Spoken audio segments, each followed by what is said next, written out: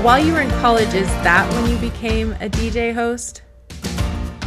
Oh, on the radio. Yeah. Yeah, it is.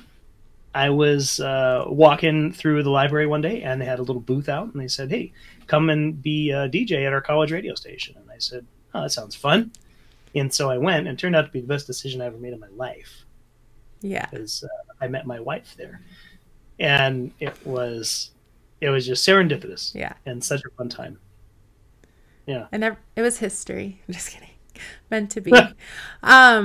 So you still are a DJ host, is that correct? For Most Punk, Least Punk? Most Punk, Least Punk is the show that I do for the most part, yeah. I have a little jazz show I do, but it's kind of on hiatus for the winter. It'll come back. And that's on the KWNK, the Reno community radio station. Awesome.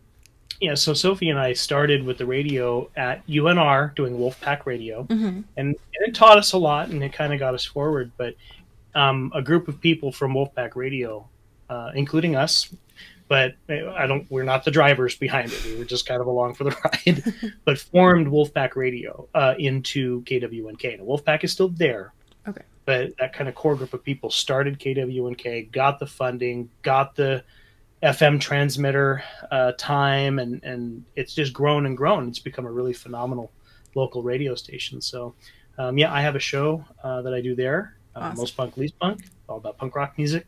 I do it every week, and I also podcast it out all over the world. It's on iTunes and Stitcher and everything, when that iTunes isn't trying to take me off the air for copyright infringement or something. Oh, whoops. Yeah, well, what are you going to do? Right. But, it's punk rock, so I'm going to do it anyway. But yeah, so now it's not just Reno, but it's out to, that's how podcasts are. It's the whole world. That's awesome. And, it's very fulfilling and very fun. There's 1 hour of fast punk rock every week, and it keeps me with my foot back in that world. Since I don't play in a band anymore, and COVID right now, say nobody playing in bands right now. It keeps me in that world of punk rock that I love so much, and keeps me involved with it. And I get to share what I love with other people. And I know there's at least a couple of people out there who also like it. So, they get to enjoy something in life because of doing that. So that's so awesome.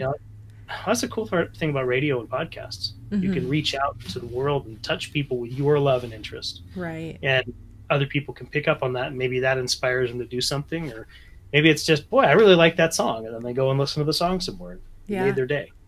Yeah. So you mentioned it keeps you in the punk rock, I guess, life, or when did you realize your love for punk rock? I was a really dorky kid, and I had no idea about nothing. And I listened to whatever music I kind of came across, and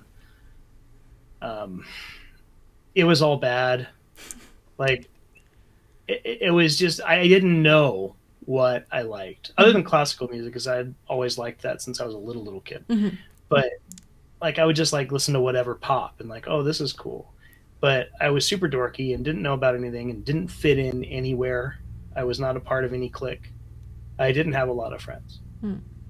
And then in about the end of the 7th grade, I discovered punk rock and the punk rock world and that community. And I ended up finding a place I could fit in because I didn't fit in anywhere else. And here was a group, here was a whole world that says, no, this is for the misfits. This is for the weirdos. You can be here. The whole point is you're not being judged.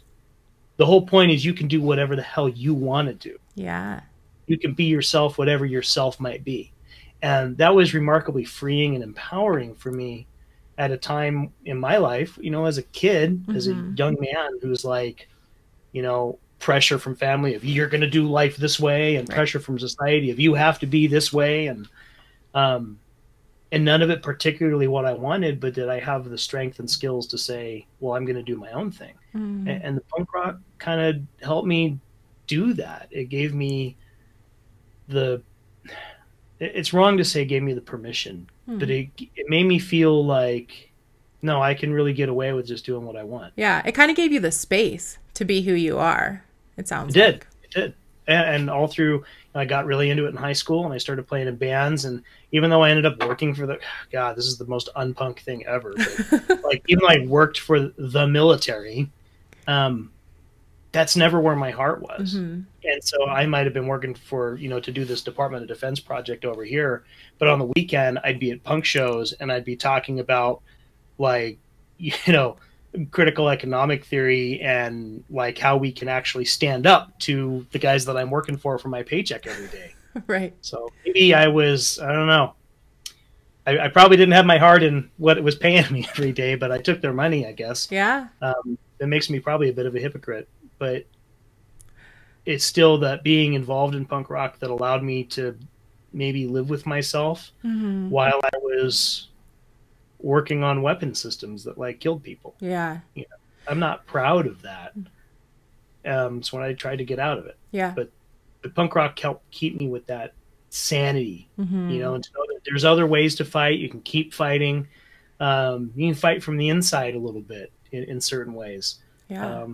In some ways, that's kind of like what I do now, working for the state as this like safety person. Mm-hmm. It gives me a chance to fight for people who don't, can't necessarily fight for themselves. Like, who's going to keep that worker safe right on that boiler system when his boss is telling him to go into a dangerous position? No, I can do that. I can keep him safe. Yeah. I can make sure kids don't get hurt on a public, escalator because somebody didn't follow the rules. Right. And so the punk rock world kind of, my whole life kept me focused on that. Like, there are big issues out there.